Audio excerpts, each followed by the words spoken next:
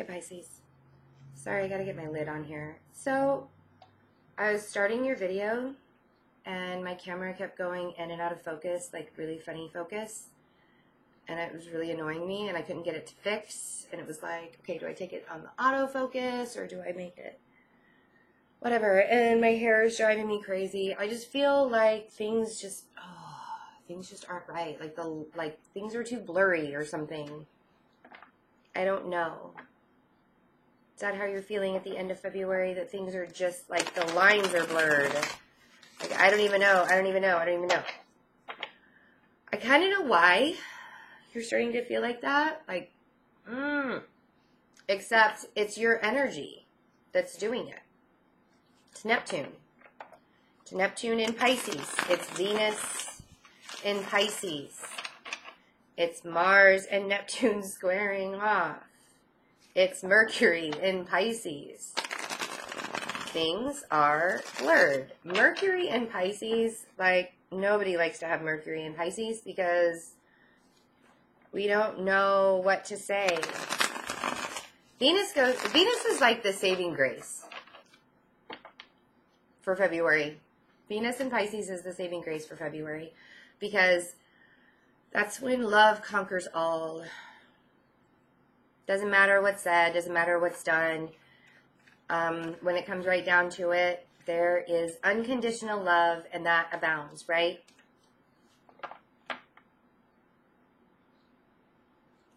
I'm shutting.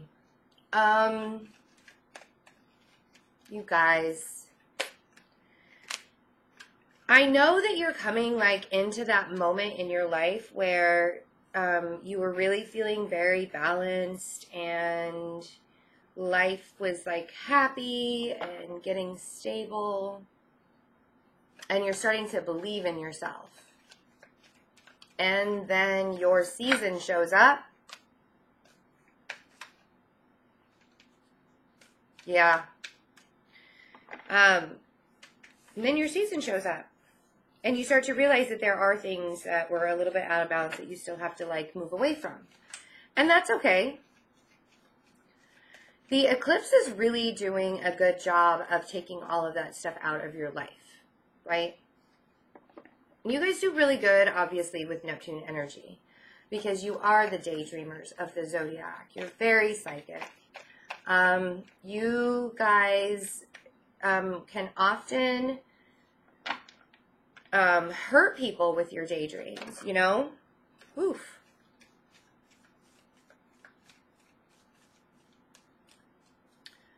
Because you want things to be a certain way. 9 of Cups.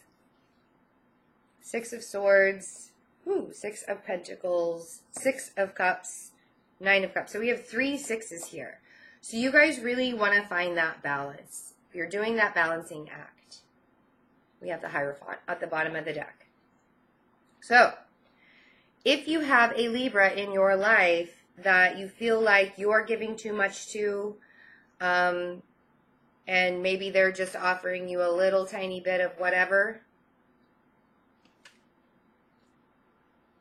I think you'll be moving away from that. Or if you have a Taurus in your life, because I kind of see that there's this newness happening.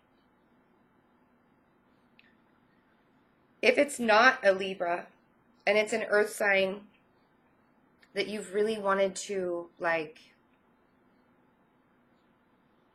I don't know, connect with, because I feel like there's this big connection here. It's with an earth sign or a Libra. Libras are starting to open up a little bit because they've been holding on to some serious issues, and they're letting that go.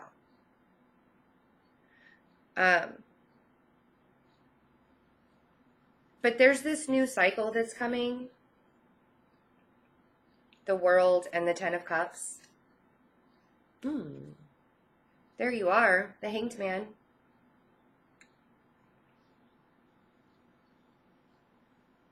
This new cycle that is coming is going to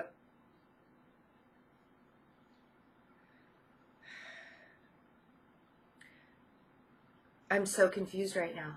Like, seriously, the lines are so blurred, because I want to say that this new cycle that you're coming to, yes, it is going to bring a lot of happiness, but it doesn't feel like that right now. You feel really, really stuck up in your head. There's not a lot of faith behind this Hanged Man.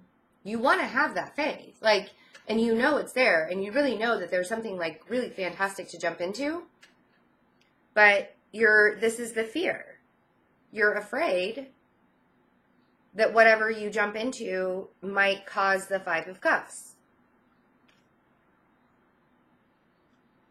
But all you can see right now, this daydreamy, this very Neptune daydreaminess, oh, I want to get into this, is so happy. Like, oh my gosh, I'm feeling so much better. Like, things are making me feel so much better and so much more balanced. And it's like all is right with the world. And then all of a sudden, Neptune happens. The Mars and Neptune square off happens on the 17th, which is thankfully after Valentine's Day. You know, we can be all daydreamy and know, you know, oh my gosh, the Six of Cups connection. Oh, I love it. I love it. I love it. I love it. And then we get to Mars and Neptune square off, and that confusion sets in. And you're like, but I was feeling so good. I was feeling so good, and I was ready to take a leap of faith. And I was ready to have faith in myself with this Libra or this Taurus. Or I was ready to, you know, you could be getting married. Somebody could be getting engaged. It is Valentine's Day next week.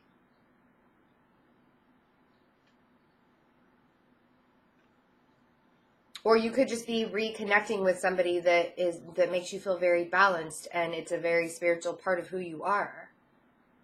And then Neptune and Mars. I keep saying that because when Mars hits Neptune, it's like, and then Mercury is in your sign. It's like all hell's going to break loose. Everybody's going to think that everybody else is lying. All is lost, all is lost, all is lost, right? And then we start moving in a direction where we don't really want to go.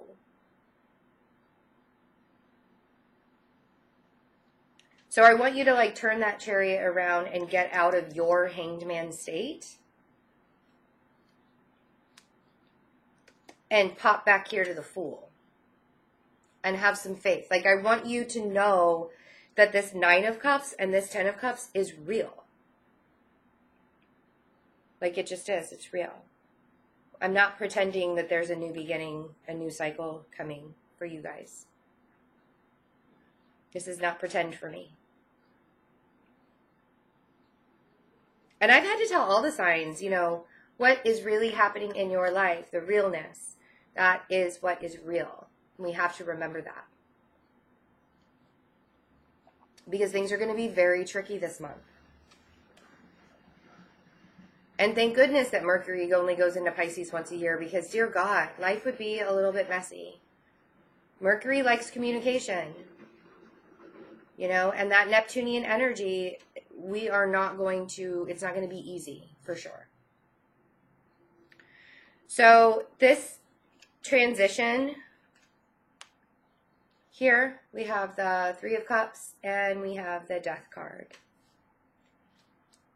Could be dealing with a Scorpio also. And the Fool is Aries. And we also have the Ten of Swords. So again, coming back into this mindset, I want you to notice that there are two tens here. So it's like a cycle ending.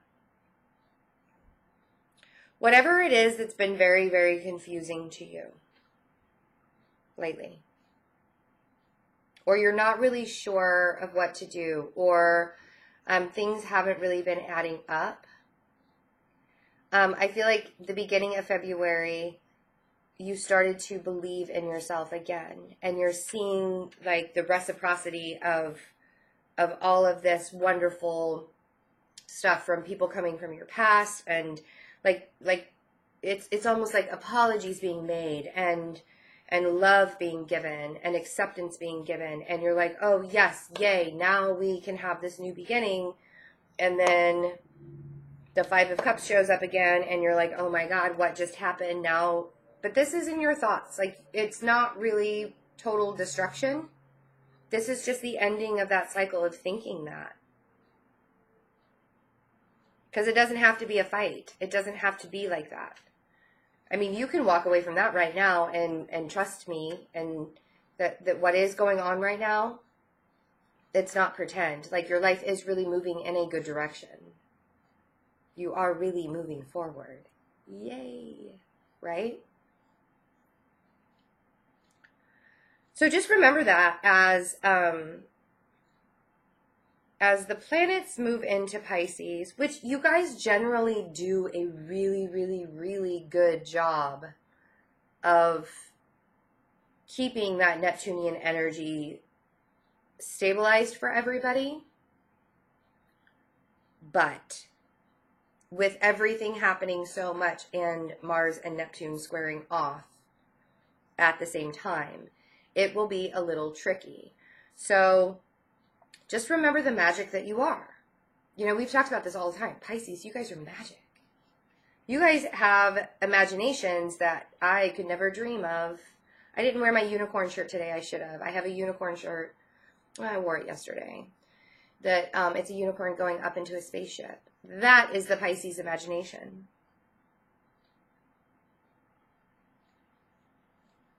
So remember that through all this time. You know, everybody gets to daydream right now, and it's a good thing that we all get to daydream. And feel the blessings of Venus in your sign, and push away all of those negative thoughts that things aren't going your way, because we have cycles ending. We have reciprocity coming. You can believe that whoever this person is from your past that you have a very, very strong connection with, they are here to support you. And if something should happen where you feel like the lines are a little blurred and you start to lose faith, just remember that towards the end of February and going into March, the Virgo full moon on March 1st will start to straighten everything up. Even though it's still in your season, it's in the sign of Virgo. And when Virgo has full moons, when the moon is full in Virgo, we can all start to analyze and pull things together a little bit more. And even though the lines will still be a little blurred, full moons are all about culmination. So we can like really pull things back in together, mind, body, and spirit when there's a Virgo full moon. So just keep the faith, keep moving forward in the right direction, and work with the transition that's coming, you know, or the Scorpio in your life, if that's the case, or the Libra in your life, or the Taurus in your life, or the Aries, or, you know, or if you have another Pisces in your life. Just keep the faith. Could have a Cancer in your life. We have the Chariot here as well. I feel like I always have to name all the signs because people will be like, no, you missed this one. So all the signs, any sign that it could possibly be. just keep the faith, Pisces, because right now your season is a beautiful season to always be in. I love being in Pisces season. It's springtime, you know. It's bringing that, or it's almost springtime. It's, you know, coming into it. So just keep your head up, keep the faith, and we get into March really well. Have a great Valentine's Day. If you would like to have a personal reading, check out the InstantGo app. That link is below. I've also added to my website $10 email readings. You can ask me one question. It's $10 per question in the email reading. And so you can order that and then email me the question if you don't have the InstantGo app. Also, all my other personal readings are on my website. Check it out, fearlessintuition.net. The donations that have come in, thank you so much. I have decided that I am not going to be doing any paid subscriptions or paid YouTube videos or anything like that this year. So all of the readings that I put onto YouTube will be free.